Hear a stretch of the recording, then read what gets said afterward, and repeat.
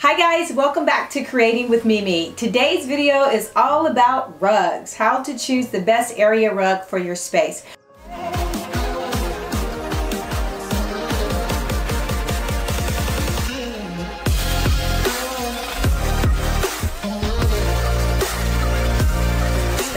So we're going to go through a few different types of area rugs, the reason why you would have an area rug, where you would place the area rug.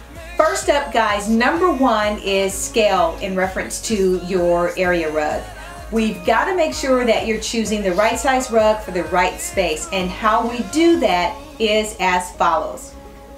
Okay, if you take 4 to 6 inches and make sure that your rug is underneath your sofa 4 to 6 inches around, you'll be able to do that. What I'm going to do is I'm going to insert a diagram, and you'll be able to catch the diagram here, and then you'll see exactly what I'm speaking of when I say at 4 or 6 inches around your sofa, and then make sure your rug covers that area.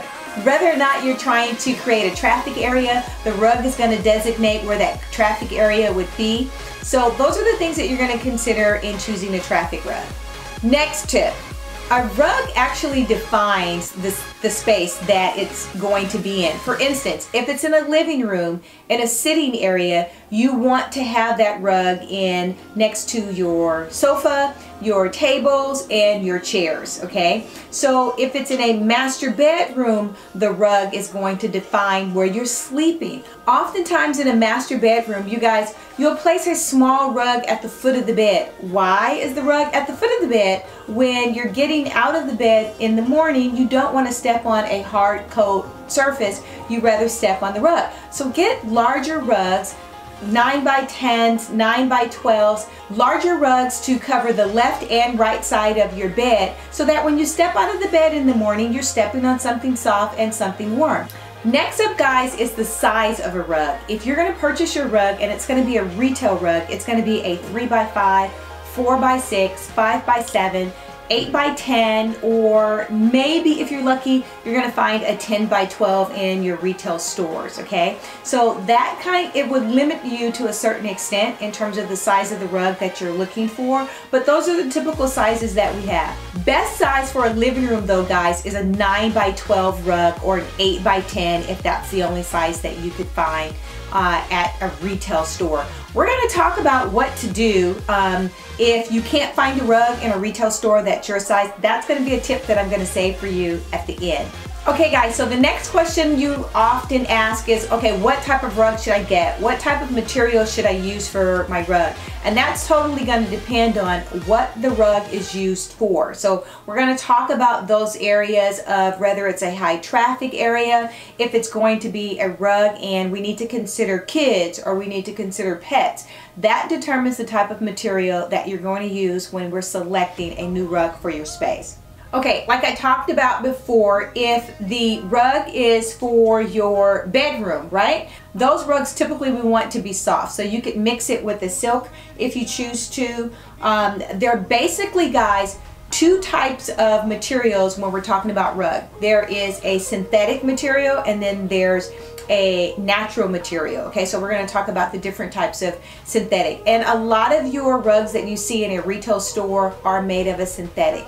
And they're the least cost effective would be a synthetic rug. Your synthetic rugs are made up of nylons, poly type fabrics, or any man-made fiber that you would have for a synthetic rug. Your natural rugs, which probably look the best, are your wool rugs, your cotton rugs, your sisal rugs. Those rugs tend to be a little bit more pricier, but they will give you a bang for your buck in terms of durability and long wear. So if we're talking about having a wool rug, you want to make sure that that's in a high traffic area. The only real downside to a wool rug is cost. It will be more expensive for a wool rug, but it will last a lot longer than a synthetic rug. So your synthetic rugs, or areas that you'll place them, would be in an entryway if you're going to have a lot of traffic coming through the front door, or if you have something by a kitchen sink, something that you want to be disposable. You know, you're not spending a whole lot of money on it, and so it's disposable.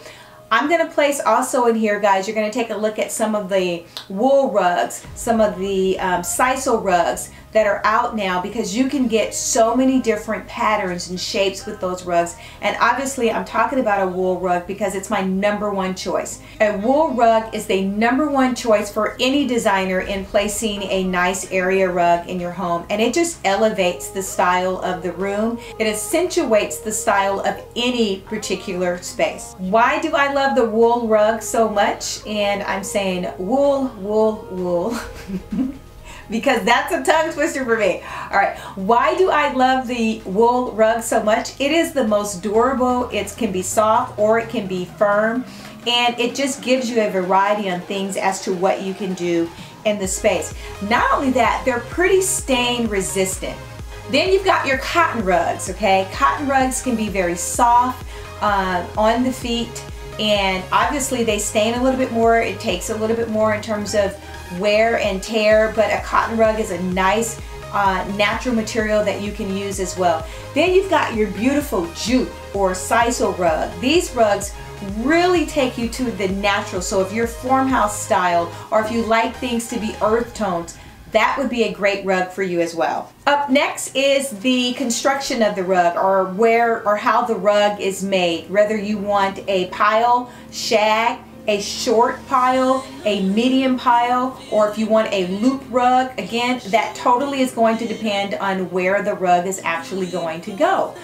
If you want something soft like a silk, we talked about that, that would be something that you place in your bedroom. Or if you have a luxurious living room and you do not have pets or small children, I would place a silk rug mixed with probably a wool inside of the living room.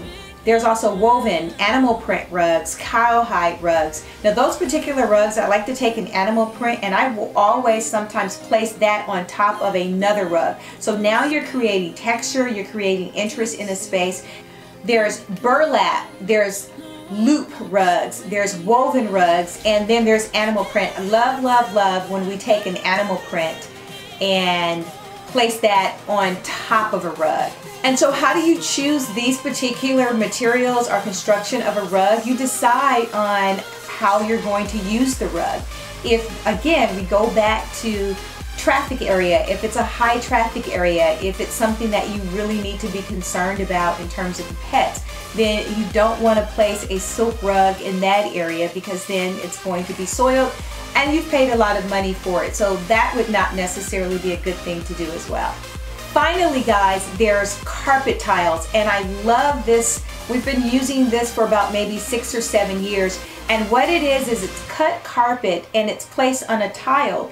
So that way you'll be able to, if you have a spill or if you have a soil area that you can't get out, you just pick the tile up and then you just replace it with the new tile rug.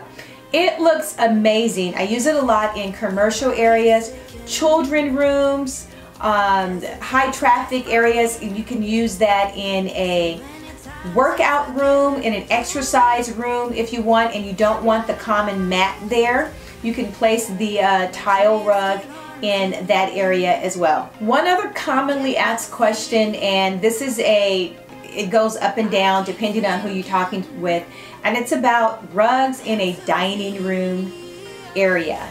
Personally, for me, I don't like to place a rug underneath the dining room area because of 2 reasons. One is it's a high traffic area with food, beverages that are going to spill and stain the rug. And the other thing is just a functional issue. It's very difficult to move a chair from underneath the table when it's on top of a rug, and your guests could probably snag or fall over. I've seen that happen. So I typically don't like to place a dining room rug underneath a table. Next, guys, make sure that you place a non-slip pad underneath your rug, especially if you have a hardwood floor and you're placing a rug that may scratch the surface of the floor. So it's not just a non-stick so your rug doesn't move, but it also is a protector for the floor underneath should you decide to pick the rug up or not have a rug. You don't want scratches in that area from the rug moving around or just traffic or pattern on there.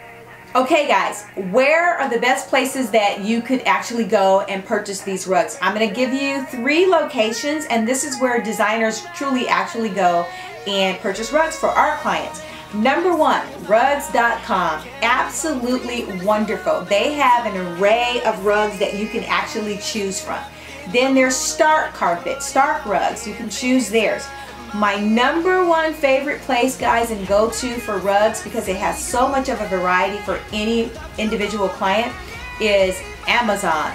Amazon has a world of rugs. They should call it Amazon World of Rugs, because you're going to find an array of colors, an array of sizes, an array of construction materials, and you'll be able to just shop all day. I've linked some in the description box of my favorite rugs that you can purchase on Amazon. Finally, guys, I promised you a designer tip, right? What do you do, when you have a rug that you absolutely love, but it's not the right size, right? And you're shopping in a retail location. Then you buy two, and this is what a designer will do as well. We will buy two of the same rugs, and then we'll take the rug and have it put together and bind so that it looks like one rug. So if you're stuck around this long and you're liking this video, guys, I want you to go ahead and hit that like button if you want to see more videos about design, or if you want to see more videos about style and living your best life. Hit that like button and the bell notification, so every time I list a video or post a video, you'll get notified that there's a new video out.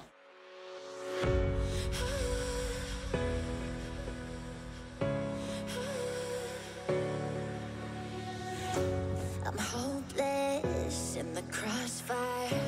There's nowhere to go. I'm holding my desire.